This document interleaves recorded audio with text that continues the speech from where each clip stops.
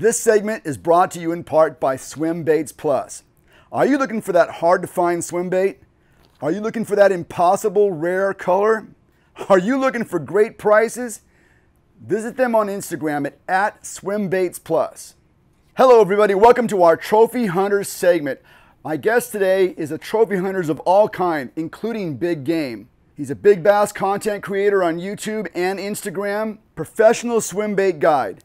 Please welcome to the show, Manny Chee. Manny, thanks for being with us today. Thank you so much for having me. Honored to be here. It's a great honor for me to have you here as well. Let's get right down to this. What got you chasing trophy-sized fish? I guess it was actually like one event. Well, I was out here in Arizona fishing one of my hometown lakes, Saguaro Lake, and it was November, just a day after they had stocked trout. And I went out and I got to see the actual huge bass chasing down these trout. I had only heard of that before, and I had never seen it myself. I was just starting my guide service and kind of trying to find my market, really. I wasn't sure if I was going to be fly fishing for bass, because that was something that I was doing a lot. Whether it was going to be fly fishing for bass, I knew that I couldn't just do the regular, like conventional fishing, tournament style fishing for bass. A, because I was never very good at that, and B, because I already had a couple friends out here that had very good guide services that were catering to that market already. So there was no point in me trying to do that also. And by accident, ran into these, this pot of huge fish working these trout. And when I saw that, it was like people throwing bowling balls into the water. It was like sharks crashing on bait. Like it was a whole other level of activity. And really, I was like, wow, that's what I need to chase. That's what I need to target. I had heard of swim baits, but this was kind of before the time that it was huge on social media. And there wasn't a lot out there on swim baits. I know that there was probably a few guys here doing it, but they were keeping quiet about it. There's nobody that I knew really to go to or podcast to listen to or anything like that. So I thought, wow, if I figure this out, I have a market. And, of course, in the United States, our biggest market for fishing is bass fishing. And in the biggest side of that, or the biggest angle of that, everybody wants to catch a 10-pound bass. Everybody wants to build up to that place where you're finally targeting and successfully fishing for the giant bass. So that was what really got me into buckling down. And the next 2 months, I spent every day just super excited and trying to figure out the technique, everything from how to cast them, how to fish them, how to swim them, how to set the hook, how to put them in the net. It's all very different, and it's its own style. So I've always loved a new challenge. I always like new things that keep it fresh, and that was the key. I can really identify with that, because if you've ever been on the ocean and seen 200-pound bluefin tuna feeding on the surface, or if you've seen big stripers or things like that, there is nothing like seeing that side of Mother Nature at work. Yeah, I think if you have it in you, it's the eye of the tiger. You see that and you get tunnel vision, your hair stand up, you start sweating, like it's go time. And that's what I love. So. Mother Nature is extremely violent. We don't see that all the time, but as you say, in those rare moments, there is something about that violence that is, I can't put my finger on it, but I know what it is. Primal. Yeah, yes. Definitely primal. Yes. It takes us back. Good word. Good word. Now, I love your content on YouTube and on Instagram. It's got an element of humor, which is a lot of fun. But one of the things I key in on is when you talk about big fish. Big fish are different than smaller fish, and I like to ask all of our guests, their perspective on this. But what do you think it is that gets a trophy fish to become a trophy size? Is it just lucky, or is it smarter? How do you pinpoint the trophy fish? I'm not a biologist, so I know that that question probably entails a lot of genetics and more factors than just, does he act this way or do they act that way? I don't know about that. And then you also have to take into consideration the cycles of lakes and the cycles of, seasons and nature and bait abundancy. So I don't know that side of it, but I can definitely touch on the fact that like it's a very different fish that you're targeting when you're chasing these trophy size bass compared to the targeting of the medium and the smaller numbers of fish that say you would go after in a tournament. And I think that for the big difference is that these larger trophy bass, they're more efficient and effective at feeding. And sometimes when I was growing up and I go to seminars, I would hear terms like big bass are lazy. These big trophy fish are lazy. They don't move much. I think that now that I've had, 8 years of guiding for them under my belt, I can tell you they're not lazy. They're efficient and they're effective. And they know better than to waste this much energy for this much return of food, or possibly waste this much energy chasing something down unsuccessfully. To me, the natural side of that is you're going to end up skinny and long, right? And I think that these trophy bass, they want to carry a certain size on them for whatever reason, but they are efficient. So that is the thing. And for us is like how that translates into the fishing in my areas is that the difference between getting one of those big fish to commit and getting them to either not see him or to just get them to follow can be 12 inches on your cast, because that fish knows it's not worth my time or my energy to chase this out of that zone that I'm used to seeing, as opposed to letting that thing come right and fall for my trap. Bass are an ambush predator, and it really took fishing swim baits to teach me that, something that I can look back now and say, wow, for my last lifetime, I was not fishing them as an ambush predator. I would go and set my boat 90 degrees of the shoreline. I would cast out and bring the bait out. And in my lakes, which are, canyon reservoirs, that could equal casting into inches of water. And then within the first 20 feet, I can be in 20, 30, 40, 50 feet of water. So now I'm asking that ambush predator to leave its nature, what nature has designed it to do. I'm telling him, hey, don't do that. Now come out here and act like a tuna or a wahoo and make, endless circles and, try to chase this bait down and overcome it with speed and being able to last long at that speed with a sickle tail and a longer body. So really it teaches you to get in tune with this ambush predator and figure out how to feed that fish and make it so that your presentation becomes too hard to just let go by. Speaking of feeding, where I live in Southern California, the trout plants are very sporadic. They don't come very often. You're surprised when they show up. Yeah. And I'm not sure what it's like, where you live there in Arizona, but they don't stock trout all the time. And when they do stock trout, they don't stock enough trout to feed every 10-pounder in the lake. So what do you see as secondary forage for these big fish? So what I think what we've learned is we have bluegill, the bluegill baits, and they do chase those at certain times of the year, which for me was always kind of spring, early summer. There's small carp, small common carp. There's small bass, and there's also yellow bass in our lakes, which in Texas they also can call, I think, rockfish or something. So, but it's a smaller actual bass species, and they definitely eat those a lot. I had always heard about that too, because there's guys that like to target them, and there's always this time of the year, which is usually the fall, where they'll be fighting those yellow bass, and all of a sudden a large bass will be swarming the yellow bass that's on the end of their line. And whether they connect and eat it or just swarming it, lets you know, ooh, there's something else down there that's also swimming around with these yellow bass and eating them. And then, bass, I think I've learned they're very opportunistic.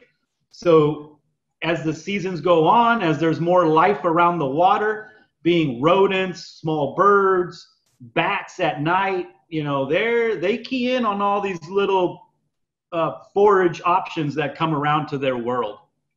So not anything in particular, but just everything that's around in that season.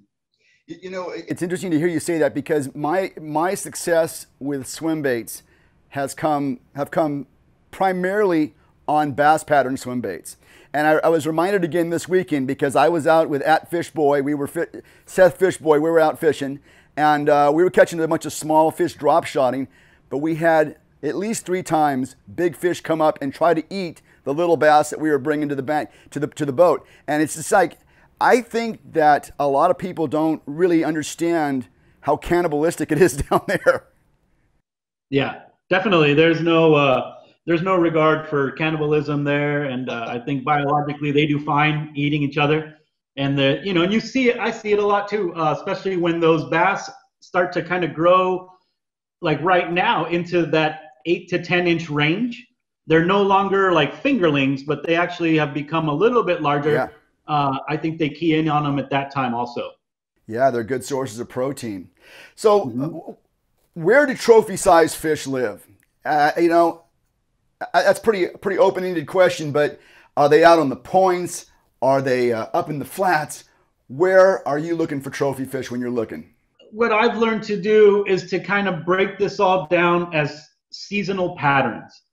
So there's by the seasons, which really are all in relation to where that timeline is along the spawn, right? In Arizona, typically our bass would spawn in the spring, in like March, that first full moon of March. It used to be like a huge wave would show up, and all of a sudden they're spawning. Now, with our latest weather patterns changing and other factors, it seems like that has gone out of whack, and a lot, now they sometimes spawn in July, but it really goes by, for me, it goes by seasonal patterns. If I was to just start, like now in the fall, I kind of start prepping for my trips, and I'm going to start looking for the seasonal patterns in the fall. Makes it tough because they can be shallow or deep, but as it moves into winter, I can pretty much count on them going deeper than 20 feet. I've heard that that's because the water temperatures don't change as much over there, depending on what's going on in our environment. Here in Arizona, we get sometimes our summers can go on too long, our winters are too short, or they one day it can be really hot, one day really cold. So I've seen that our fish like stable temperatures. They dislike that really big jumpy change in weather. So seasonal patterns is, I start from there, and then as you get in tune, as you go out there, spend time on the water, you start kind of being able to pick up the nuances of daily changes or weekly changes, and you start getting on your pattern or your areas that you want to fish and techniques. The new Frantic by Trophy Bass Baits is a 3-piece segmented glide style swim bait. They call it that because, well, it's frantic. Check them out by going to @SwimBaitsPlus. We're talking to Manny Chee. He is a professional swim bait guide located there in Arizona, Phoenix, Arizona. Manny, what's the best way to get a hold of you? Through Instagram or email. Everything's Manny Chee, MANNYCHEE. And on that Instagram, you can click to the different links on my email, which is mannychee@gmail.com. You offer a professional swim bait guide service. Now, I've done some guiding years ago. If I had to rely on catching trophy fish for my clients, I would have never been able to do it. What's the secret? How do you? I mean, do you offer guarantees? How do you do that? I would say I definitely don't offer guarantees. The only guarantee you would get is that you're going to get a day on the water where we're going to go over various techniques that, whether they worked here that day or not, they're definitely techniques that you can take back home to, whether it's your home in Spain, your home in Southern California, your home on the East Coast, your home in Texas. You can take those techniques back and put time on your water and you will catch bigger fish. It has happened time and time again. You know, we can go through the Instagram feed and I can show you this guy came out, it got the tune up and went back, and now he's popping, you know, eights, nines, 10s, 12s. So that was the only guarantee I had. But that being said, our bite got much harder around 2 years ago when we had a golden algae kill. So that destroyed our fish, our fisheries.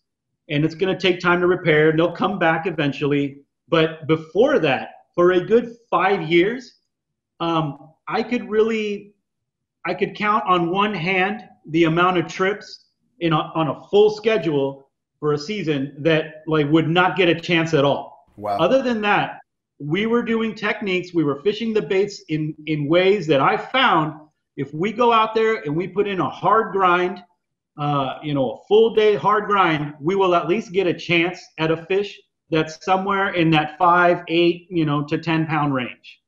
And it was almost a guarantee that we would at least get a chance. I could guarantee that before.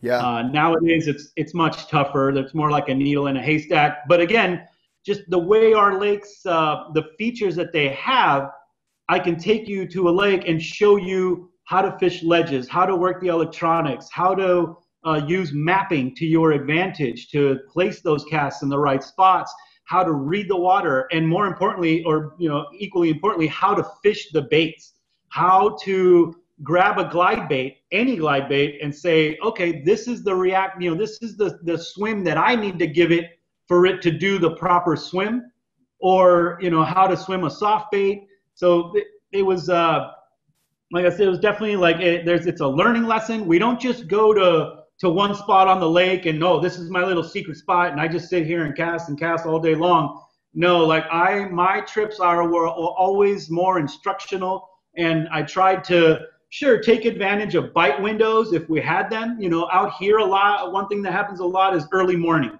like right in that time before the sun really peaks. That's like our big chance to catch some of these fish.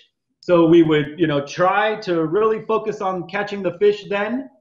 And then, you know, hey, it's calmed down. The day has progressed. Now let's go and teach you how to fish a ledge. Let's go work these baits in the tulies. Let's go, you know, throw along the docks. So there was a good amount of, you know, points, shoreline, different features that we can go over, and, you know, lessons that you can take home and build upon. Now I'm a conventional fisherman. I grew up fishing conventionally, you know, the small worms and all that kind of stuff.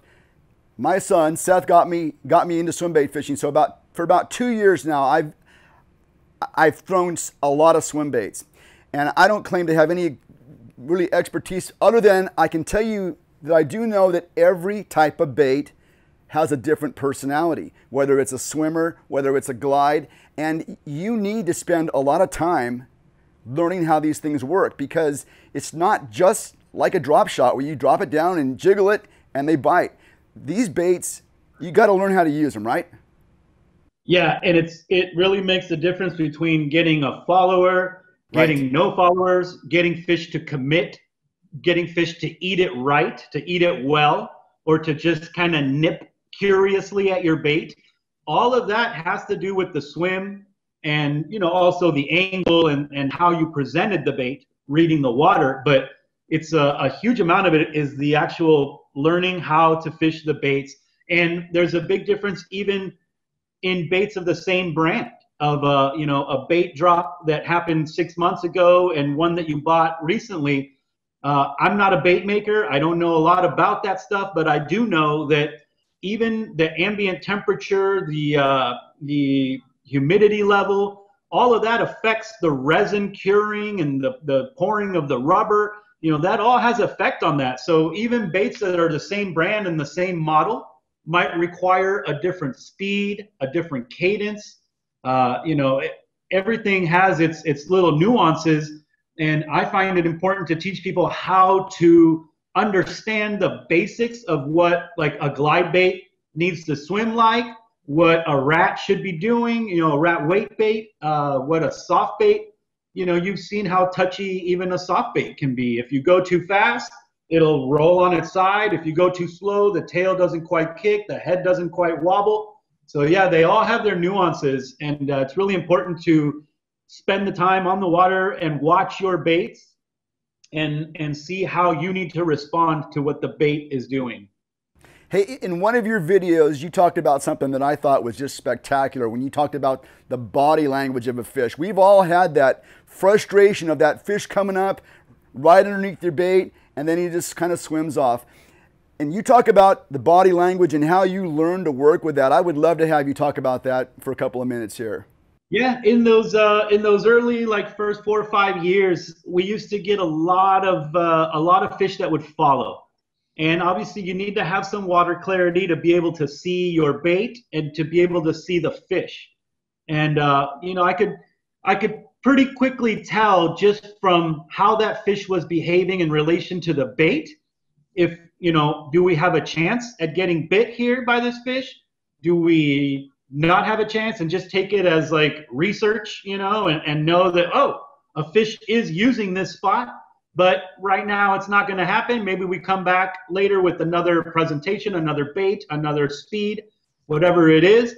But yeah, it was definitely like, you know, if I had a fish that was coming after, you know, the glide baits are the ones that they would follow a lot. And if I had a fish where the glide bait is doing its action and that fish was just hanging out in its blind zone, which is right behind and underneath a bait, then I knew, and if it was just cruising straight, I knew like, there's not much chance of this turning into anything.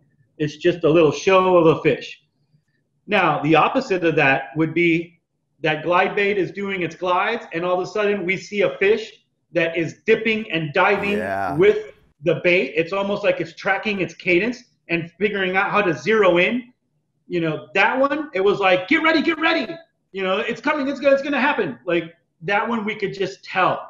Sometimes also you would see a fish and you would see this gills starting to like breathe heavy, kind of like, you know, think of like a free diver about to go down, like, you know, it would like start popping its gills. They would start getting like excited and you would see their fins start to quiver. Sometimes you would even see a color change in the fish. You would see them light up. Whereas some of those other ones would stay dull and just kind of slowly follow. So yeah, the glide baits really started, you know, having this whole awesome aspect where it's like, man, I'm really learning a lot about this predator, how it behaves, how it tracks down its prey. And like I said, even just by seeing it from far away, like, wow, knowing that thing's going to eat if I do the right things or not. And then the other side of that was also how to tease these fish. Just like playing with a cat, you can tease it into committing, you know, and you can take a fish that was maybe in a medium kind of activity level as far as the dipping side to side and displays to full on committing by how you played that bait. And a lot of that was kind of, as I've seen a lot of predators where it's, they want to get close and then the bait kind of pushes away and they want to close that gap a little, but the bait doesn't let them. And, you know, when to let them come closer, when to pull away to make them chase more. That was all part of that teasing and that body language and really getting them to, again, make full committals where they're biting the bait and they're already going down into the water column with that bait. So it's not a big deal about setting the hook and, you know, it's different from the not doing enough movement and getting them to just come up and inquisitively nip at the bait and let go, kind of bite and let go, bite and let go. To me, that was like, hey, you're not doing enough to tease him, to make him think, hey, I got to commit here or I'm going to lose my chance. That was kind of a lot of what I've learned. That is phenomenal stuff right there. I mean, this is the kind of thing that somebody watching this can really glom onto because it is so close. We've seen those followers and it's so frustrating, but you can engage them. It's almost like, especially with a glide bait, making the bait move without moving it too far away from them. My theory to like working a glide bait is, you know, if you just pull them out the box and you go cast them and you just do a steady retrieve, you're going to get like this big, nice S, right? And you see it. If you're seeing it for the first time, you're like, oh my God, I've never seen a bait act like this. This is so awesome. It's so natural. You know, a fish is going to definitely cover this. And what's happened is that, like, I've come to learn that the action of the glide is when it changes direction. That's when the colors change, it flashes, the direction changes in the head. Like, that is the action when that switch happens. So when I first went out and started doing just a slow, mellow, S-wavy kind of turn, that's when I would get a lot of those inquisitive follows. They knew they had time. They like the bait. Maybe it's in the right zone, but there's not really, like, why is this bait not trying to get away from me? You know, I think the bass is more, any predator is more used to coming up on its prey and having to do things to adjust to the prey's behavior. And so I remembered people talking about, like, topwaters, right? And how, like, trying to get the most action out of that bait without getting out of the strike zone. And then again, back to, like, how my lake's set up, moving out of that strike zone meant that the longer that it followed, the more that fish is moving into deep open water, coming out of its behavior, out of its natural way of ambush. So what I want to do is instead work that bait more like a Z. So instead of a big S, make that thing cut like a Z. And that doesn't mean that I'm working it fast. It just means that, like, I'm getting more of those turns per foot, of strike zone than I was with the S. And when I started doing that and really kind of, realizing that, hey, this glide bait is more like a reaction bait than it is like a soft bait where I want them to, a soft bait, sure, go ahead, look at it. It looks real. It's doing a very mellow kind of swim.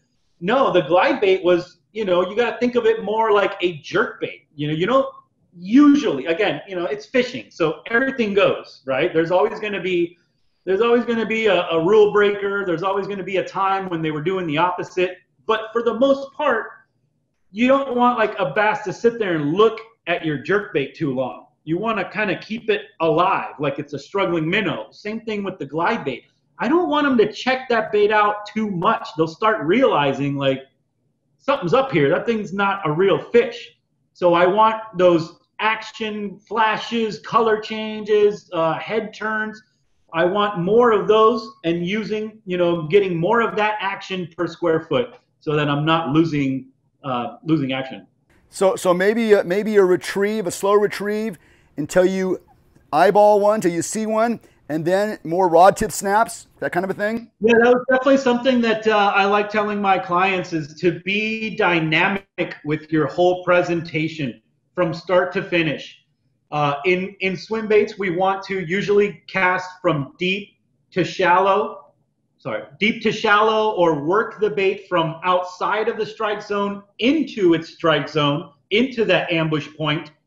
So yeah, for me, I tell people, like, hey, maybe at first when it's out there, you go a little, like, slower. You're still doing that cut so that you're not getting the big wavy turn, but maybe you're letting it go all the way to the end of its glide and then cutting it back all the way to its glide, cutting it back. And then as you're getting closer to that zone, think of what's going on in the bait fish's world too. They're coming out from the deeper water. They want refuge in this, in this spot that for the bass is an ambush point. For them, it's possible cover, right? It might be a little rock, a rock ledge or a tree or a bush or a buoy, something where there's cover where they can find a little bit of protection, where I'm working into that. But at the same time, as a bait fish, I'm a little bit nervous and I'm kind of like, I want to hang out here, but I know that this is where this predator hangs out. So that's where I start, getting nervous, getting more cuts. And I've seen, many times where, well, actually, as it's coming to that strike zone, that fish, like, leaves that ambush spot and is, like, already coming to chase it. Almost like, I don't want someone else to eat it. This thing's already coming into my game. Boom! And they come up and hammer it. And that's when you get those positive eats, big, hard, easy hook sets. So that's something that, be dynamic with it. And then, if it doesn't eat it, again, now we're even more dynamic with the teasing of that fish. So yeah, never just kind of mindlessly swimming the bait, actually be dynamic with the whole thing. It's a whole presentation, and that presentation has to be taken into account as a whole. That is so perfect. Such a great description of that. How about scents? You believer in scents on swim baits? You believe like in a scent trail or? Yeah, I use them on the soft baits, but I don't think that there's any olfactory kind of side to it in the bass. I don't think they smell in the water. I know they have a lateral line. I know they have a very sophisticated system of like a resonating chamber with the swim bladder. There's a whole set of bones that talk to the brain that let them know what, when something makes a splash in the water, they can instantly know what size that is, what profile that has. So I don't think that it's like a tracking down and helping to get bit. I think that it's a lubricant. The bass has these teeth that are like sandpaper. And when we're using these soft baits, if they, you can imagine if when they bite that, you need to get them to eat it, but then you need to bust open the mouth and be able to slide that bait out to impale the hook.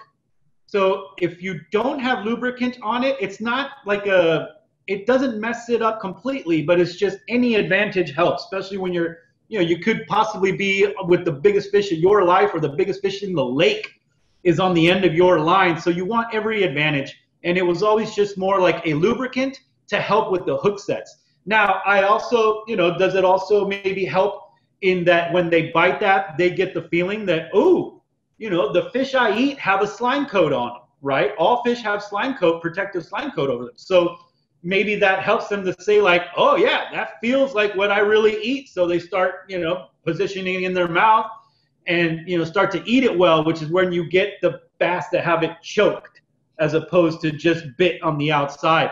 But that's my thing with scents. And as far as like scent brands or smells, I would just say that I started out with a certain brand that was a very offensive smell. It stained, if you got it on you, it would stain your clothing. It smelled horrible. If you were smothering on with your fingers, we had to, use the tail to touch it, and oh no, I got it on me. And then there's other stuff that like, oh, that doesn't matter. It's not an offensive smell. It even smells like pizza, or it smells like coffee, or it smells like a crab or kind of seafood kind of smell. So I don't think that the scent, what kind of flavor matters as much. Just that it has that lubricant on it, and then just go with one that you like using. Like I said, that doesn't stain your clothes. It doesn't smell horrible. That doesn't end up all over your boat. That was my take on scents. I smell a rat. Do you want to get in on the rat swim bait craze? Check out You Dirty Rat by Trophy Bass Baits, available at Swim Baits Plus. Visit their Instagram account at Swim Baits Plus and find out what the noise is all about. We're talking to Manny Chee. He is a trophy hunter. As you can see behind him, he hunts trophies of all kind. He's also a professional swim bait guide. And Manny, I want to talk to you now about the flutter spoon craze. Now, it may not be new to you, but it's something that I feel like I'm hearing about all over the place. I'm seeing guys in Bassmaster tournaments using these big flutter spoons. And I also caught one of your videos. You talked all about it, and I'm hooked. Is it work well on largemouth, or is it just a striper presentation? How does it all work? So for me, it's kind of the same as you. Like it's one of those things that I had heard about them when they came out, like the giant flutter spoons, right? Spoon fishing in itself has always been, ageless technique. But when it really caught my eye when they started putting out these big spoons, and it kind of came at the time that was like the end of our big fish cycle out here. But I had a friend who I was talking to a lot that while we were out there fishing the big swim baits, he was putting in the time and the work with the big flutter spoons. And same kind of thing where he started out catching the 4s and 5s and the 8s, and then finally caught his DDs on them. And so they definitely work. But I unfortunately did not get much time to really show them to those big bass as much as I would have liked. So for me, I've kind of been throwing them for maybe a year and a half, 2 years maybe. And they came to me when I was already fishing a lake that has stripers. Not all of our lakes have the striped bass. So I had to leave those lakes and move to another lake. And that was one that had stripers. And that's where I started really targeting them with those spoons, learning a lot about, the movement of them, how they work, what kind of fish I target with them. And also, which was something new for me, was using the electronics in a vertical presentation.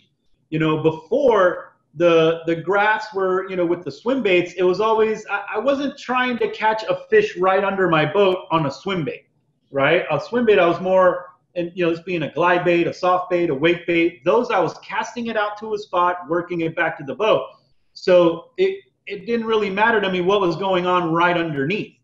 And in these spoon techniques, you can cast them out, work them back, but I also love fishing and catching those fish that are right under the boat. And what I was looking for with those is when I'm really seeing a school of them, which on the graph on the screen, it looks like these long lines that are coming through, and they're almost like going up and down. So you can imagine underwater, it's like they're working in unison, they're working as a team in a school. And I think that some fish come down and boom, make bait fish come up, and then the ones on the top get to eat them. So it's almost, they look on the graph, it looks like they're doing this like horse running kind of behavior. And that's the stuff that I'm looking for, which I've called like, mom spaghetti. Like it looks like spaghetti lines going up and down. And then you can tell the difference. I've even learned to distinguish the size of those fish on the graph by seeing actually, okay, that's what, there it is. I caught it. You can see them on the graph. You'll see your bait on the graph and you see them come up and start fighting it. And this is just all with the regular standard sonar. But it really made it a lot of fun and a whole new kind of aspect of fishing and a whole different technique for me. You talk a lot about correct depth when you're targeting trophy fish. Establish that correct depth and stay in that correct depth when you're fishing. And I would think that these flutter spoons are kind of in that thing. So let's say we're going out tomorrow, and we're going to one of these days, Manny. I am going to come out and fish with you one of these days, I promise that. But let's say we're in the marina, we're moving out past the 5 mile an hour zone. How do you establish the correct depth? Is that something that happens in the marina or when you get out in the lake or what? That's one of those things that are what I've seen as a seasonal position. So as those seasons go, in the winter, it kind of seems to be more like 20 feet and deeper. And so I set my Humminbird, the graph, I have a highlight, a depth highlight, so I can highlight those 10, 20 feet of depth. And I can now see very clearly on the graph, like where those spots are that look really good, that have the features I'm looking for. And I can hit those areas, target just those areas instead of kind of just blindly fishing a cove or just casting and fan casting every single spot on a point.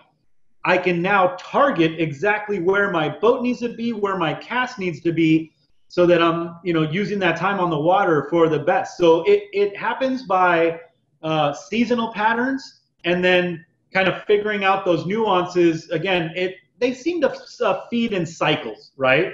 A lot of it for me seems to be like around moon cycles. So they kind of use that moon the same way that we use the circadian rhythms of the sun, where when that sun is in the middle, we all kind of get this lunchtime hunger. As it goes down and becomes evening, we all kind of get this hunger that's our body telling us we need to eat before we hunker down to go to sleep. I think that the same thing happens in a bass's world, but it goes through the whole cycle of the moon. So you have these multiple days of hard feeding, and then you have these multiple tapers off of that feed time. And all of that comes into account to where, what that depth is. But a good start is just a seasonal pattern of it. In the spring, once those fish are in the spawn or just out of the spawn, the post spawn, it seems to be like, for me, it's like 10 to 15 feet, 13 to 19 feet. I set my graph to that. And if there's not something visibly that we're casting to on the shoreline, then we're casting to that zone, because that's something that it's underwater and the fish are hanging out there. You know, in that time, what I see is like those big females, they hunker down right in that zone, 13 to, you know, not 13 to 15, 17 feet. And it's like they're hunkered down there and they're just watching those beds with the smaller males that they have up shallower, and they're hunkered down. And what I've seen is like when something small comes to mess with the bed, the male has to take care of that. But when it's something bigger, like your swim bait, that they cannot, you know, the smaller male doesn't have a good chance of fighting off, that's when the female zooms up and like takes care of the situation. Or also just, it seems like that whole zone, that whole 15-ish zone, they want to control like the vibration and the energy levels that are going on there. So that's a time when we would take some of those multi-piece baits, like the Balam, and something that's louder and making a lot of, you know, a lot of action, and it's just like causing more commotion than that female is comfortable with, and she'll come up and hit that. So that's kind of how I use that depth zone. So, okay, so again, with that correct depth zone, I just think that's really, really important for anglers to understand that.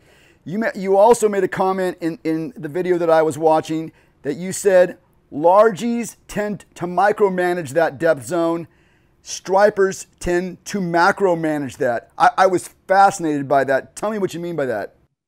What I found by that was, again, kind of how a largemouth will take, let's say if we're talking about like a little rock point, the largemouth will get up in that and really, you know, since they are the ambush predator, they're going to really figure out how the bait uses that.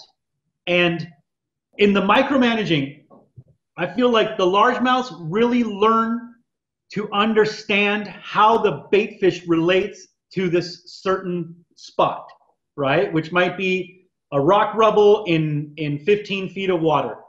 The largemouth will really learn like how that bait comes into it, and he'll micromanage that spot. He won't go too far shallow, won't go too far deep, won't really spread out far from that. It'll really learn how it uses it. And when it comes to that, I almost think, you know, that there was the researcher Temple Grandin, I forgot her last name, but she was a behavioral scientist for cattle. She's the one that invented a lot of like the modern way that we move cattle in and out of grazing areas to loading up in the truck or whatever.